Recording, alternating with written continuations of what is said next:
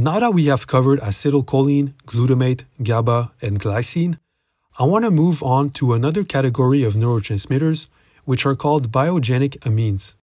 There are 5 well-established biogenic amines: dopamine, norepinephrine, epinephrine, serotonin, and histamine.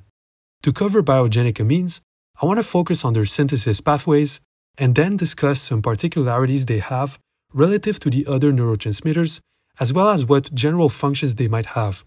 Let's begin our discussion with the first 3: dopamine, norepinephrine, and epinephrine. Together, these 3 neurotransmitters form what are called the catecholamines. The name catecholamines comes from their structure, which, as you might notice, all 3 have what we call a catechol moiety, which is essentially a benzene ring with 2 alcohols. And then the amine comes from the fact that they all have an amine group that is attached to the ring. As you might suspect from the high similarity in structure, the 3 neurotransmitters are synthesized from a common precursor. This synthesis, which occurs at the presynaptic terminal of the neuron, uses the essential amino acid tyrosine to make the 3 neurotransmitters in 4 steps. To cover the synthesis pathway, I'll first go over each reaction individually, and then we'll come back to see the big picture. To get the synthesis going, the first step of the pathway is catalyzed by the enzyme tyrosine hydroxylase, which converts tyrosine to a compound named DOPA. To do so, tyrosine hydroxylase hydrates, or in other words, adds a hydroxyl group, here in green, on the benzene ring to form the catechol moiety. This reaction requires oxygen, as well as a compound called tetrahydrobiopterin, which will be the source of hydrogens for the hydroxyl group. The addition of OH on tyrosine causes the formation of water as well as the formation of dihydrobiopterin. To complete this picture, the oxidized form is regenerated into the reduced form by the enzyme pteridine reductase and uses NADH to do so. An important point to mention here is that tyrosine hydroxylase is the rate-limiting enzyme in this pathway, which means that the production of the neurotransmitters is highly regulated at the first step. By the way, DOPA stands for dihydroxyphenylalanine, and it is usually the L isoform that is synthesized. In the second step, DOPA gets decarboxylated, or in other words, loses the carboxyl group here in red, and this reaction is catalyzed by the enzyme L-DOPA decarboxylase. The reaction yields dopamine and carbon dioxide. In the third step, dopamine gets hydrated, here in green, by the enzyme dopamine beta hydroxylase to make norepinephrine, also referred to as noradrenaline sometimes. In the fourth and final step, norepinephrine gets converted to epinephrine, also known as adrenaline, by the enzyme phenylethanolamine N-methyltransferase, or PNMT. This enzyme methylates, which means that it adds a carbon group, and it does so on the amine group of norepinephrine. The methyl group to make this reaction comes from S-adenosylmethionine, here shown in light blue on the sulfur, and after the loss of the methyl group, the compound now becomes S-adenosyl L-homocysteine. In a condensed way, the pathway looks a bit like this, where on top you have the substrate names and below the respective enzymes that catalyze each reaction. One important thing to note is that the neurons that do release either dopamine, norepinephrine, or epinephrine do not necessarily have all of the enzymes. For example, a neuron that releases dopamine will only have up to DOPA decarboxylase, whereas a neuron that releases epinephrine will have up to PNMT. Alright, now that we have seen the synthesis pathway for catecholamines, let's now see how serotonin and histamine are synthesized. Starting with serotonin, serotonin is synthesized from the essential amino acid tryptophan, and this synthesis is performed in 2 steps, which requires the help of 2 enzymes, tryptophan hydroxylase and 5-hydroxytryptophan decarboxylase. In the first step, tryptophan hydroxylase adds a hydroxyl group onto the benzene ring of tryptophan, and in the second step, 5-hydroxytryptophan decarboxylase removes the carbon dioxide group in gray to yield serotonin. As a side note, serotonin is also often referred to as 5-HT because that is the abbreviation of its molecular name, 5-hydroxytryptamine. In this short pathway, tryptophan hydroxylase is the rate-limiting enzyme. Now, for histamine, this neurotransmitter is made from the essential amino acid histidine through a decarboxylation reaction that is synthesized by histidine decarboxylase. After synthesis, All the biogenic amines we have considered from dopamine to histamine get transported into vesicles by the vesicular monoamine transporter, or simply VMAT, which uses the proton gradient made by the VATPase. After synaptic release, the signal from these neurotransmitters is terminated by a reuptake mechanism that uses a symporter to create a path for neurotransmitters to return in the presynaptic body. This path is coupled to movement of sodium inside the cell. These transporters are specific for the neurotransmitter they transport, so for example, dopamine is moved by the dopamine active transporter, norepinephrine by the norepinephrine transporter, and so on. For your information, a lot of drugs target these transporters, which prevent reuptake mechanisms from properly functioning. Two good examples of such drugs are cocaine and amphetamines. Now, to complete our picture on these neurotransmitters, let's discuss their general receptors and what general functions they mediate in the brain. I want to mention right away that a lot of the mechanisms of action of the biogenic amine receptors are mediated by G-protein coupled pathways such as the GS, GI, and GQ pathways. So, if you need more information on these pathways, I highly recommend going back to our G-protein discussion as I covered these pathways in great detail. Alright, starting with dopamine, it turns out that when dopamine is released in the synaptic cleft, dopamine only likes to bind to metabotropic receptors.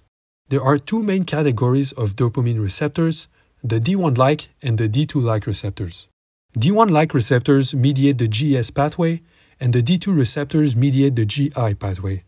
To quickly summarize the two pathways, the GS pathway leads to the activation of adenylyl cyclase, whereas the GI pathway leads to the inhibition of adenylyl cyclase. Adenylyl cyclase is responsible for the production of cAMP molecules from ATP that are then used to activate pKa. The most common substrates of the catalytic subunits for pKa in neurons include voltage and ligand-gated ion channels, proteins on synaptic vesicles, certain enzymes that are involved in transmitter biosynthesis, and proteins that regulate gene transcription. Hence, you can see that the GS pathway increases kinase activity and phosphorylation, but the GI pathway decreases it. Now, in terms of where you can find dopamine in the body, the two principal areas that are associated to it are the substantia nigra and the ventral tegmental area, which are two regions found in the midbrain of the brainstem. Projections from the substantia nigra are most known for their involvement in the basal ganglia circuit, which mediates certain aspects of movement. Projections from the ventral tegmental area are known for their involvement in the brain's reward circuit, which mediates reward and motivation.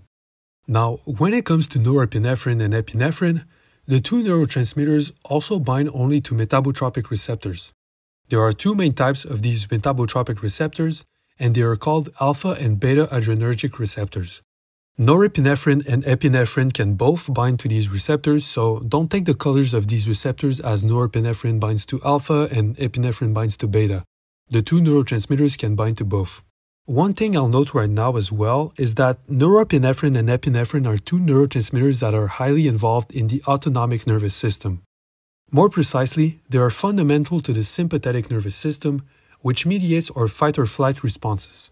Consequently, norepinephrine and epinephrine participate in functions like heart rate, blood flow, respiration, and so on, which are topics for which I haven't established the groundwork to properly discuss. Hence, I will name the roles for each receptors, but I won't develop too much because it is not the aim of our discussion. Nevertheless, starting with the alpha receptors, there are two subtypes, alpha-1 and alpha-2. Alpha-1 is a GQ-coupled receptor, and its activation activates phospholipase C, which cleaves PIP2 into IP3 and DAG to create second messengers that will activate downstream kinases such as PKC and CAMK. The downstream effects of this pathway are excitatory, and it leads to vasoconstriction, pupil dilation, and contraction of smooth muscles, to name a few. On the other hand, alpha-2 is a GI-coupled receptor that is usually expressed presynaptically on norepinephrine terminals. The activation of these receptors leads to the activation of potassium channels by the dissociation of the beta and GABA subunit. Potassium channels opening causes potassium ions to leave the cell and thus causes a hyperpolarization.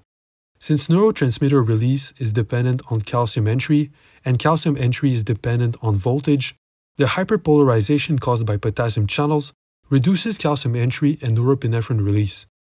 It is noteworthy to mention that alpha-2 receptors can be found in the brain and their activation causes sedation. For the beta-adrenergic receptors, there are 3 subtypes, beta-1 to beta-3, and all of the subtypes are coupled to the GS pathway. Activation of the receptors leads to an increase in cAMP levels caused by adenylyl cyclase, and this will subsequently activate pKa. pKa activation will then lead to an increase in kinase activity and phosphorylation. Beta-1 receptors are mostly expressed in the heart. Their activation leads to an increase in heart rate, contractility, stroke volume, and atrioventricular conduction. Beta-2 receptors are responsible for vasodilation, bronchodilation, and the relaxation of smooth muscles. Beta-3 receptors are found in adipose tissue, and their activation leads to an increase in fat catabolism. To remember their general effects, you can notice that both alpha-1 and beta-1 produce excitatory responses, whereas alpha-2 and beta-2 produce both inhibitory responses. Now, although the two neurotransmitters activate roughly the same receptors, norepinephrine and epinephrine have distinct functions due to their different expression. The main place in the brain where one can find norepinephrine neurons is in the locus coeruleus, which is located in the pons of the midbrain. Beyond what we have discussed on the sympathetic nervous system, the projections coming from the locus coeruleus are involved in sleep, wakefulness, arousal, and attention, to name a few. Epinephrine neurons in the central nervous system can mostly be found in the medulla, and their projections go mainly to the thalamus and hypothalamus to regulate functions like respiration and cardiac function. Moving on to serotonin, there are 7 known families of serotonin receptors that can be found in the body, and 6 of them are metabotropic. Out of all the biogenic amines, serotonin is the only one to be known to activate a ionotropic receptor named 5-HT3. This type of ionotropic receptor is very similar to acetylcholine receptors in the sense that it is a pentamer and that upon opening, it is permeable to cations. Hence, this receptor has a reversal potential near 0 mV and causes excitatory postsynaptic potentials, or in other words, depolarizations. When it comes to the metabotropic receptors, the 6 different families mediate the GS, GI, and GQ pathways. The receptors 5-HT1 and 5-HT5 mediate the GI pathway, whereas the receptors 5-HT4, 5-HT6, and 5-HT7 mediate the GS pathway. Finally, the 5-HT2 receptors mediate the GQ pathway. These pathways are the exact same as we have seen previously. The main region in the brain where serotonin neurons can be found is located in a structure named the Raphe nuclei, and serotonin is implicated in a wide diversity of functions like wakefulness, motor behaviors, emotions, and hunger. It is noteworthy to mention that serotonin also has some projections to the spinal cord to modulate sensory, motor, and autonomic functions. Finally, when it comes to histamine, all of its known receptors are metabotropic. There are 4 main families, and just like in the case of serotonin, these metabotropic receptors carry out the GI, GS, and GQ pathways. Receptor H1 mediates GQ, H2 mediates GS, and H3, H4 mediate GI. In terms of its location in the brain, histamine is mostly found in neurons of the hypothalamus, and their connections mediate wakefulness and attention. In summary, of all we've discussed about biogenic amines regarding the receptors and functions, you can refer to this to get a general overview. Alright, with biogenic amines now covered, let's move on to the next type of neurotransmitter I want to cover. This class of neurotransmitters is referred to as the purines, and it includes adenosine triphosphate, more commonly referred to as ATP, and adenosine, which is the degradation product of ATP, or in other words, ATP, without its 3 phosphates.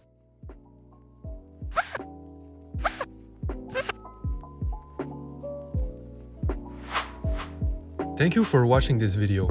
If there was anything unclear or there was a mistake somewhere in the video, make sure to let me know in the comment section. If you enjoyed this video and found it useful, you can consider leaving a like and subscribing to support the channel. On the right, you will see the informational resources that I've used to produce this video. Thank you again for watching, and I'll see you in our next discussion.